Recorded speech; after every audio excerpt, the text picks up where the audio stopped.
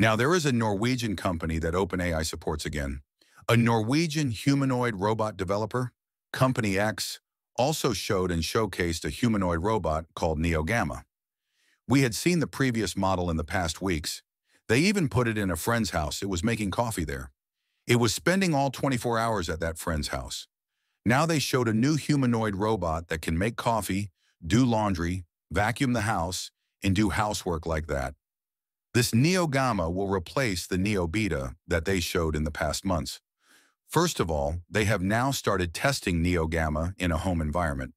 They are also working to make it safer. When I see its videos, it looks like there is a human inside. But when we look at it from the side and see its head and neck, we see that it is not human. When we look at its movements, its walking, picking up anything, is still not like a human's movement. That sustainable movement, that harmony, whatever we call it, it still does not have the ability to move uninterruptedly. But of course, we should not expect human-level movement right now. We are reaching this point in a very short time. We have progressed in a very short time. I think Neo Gamma, or the humanoid robots that will come from 1X, will be much better. And their goal in particular is to be able to enter homes.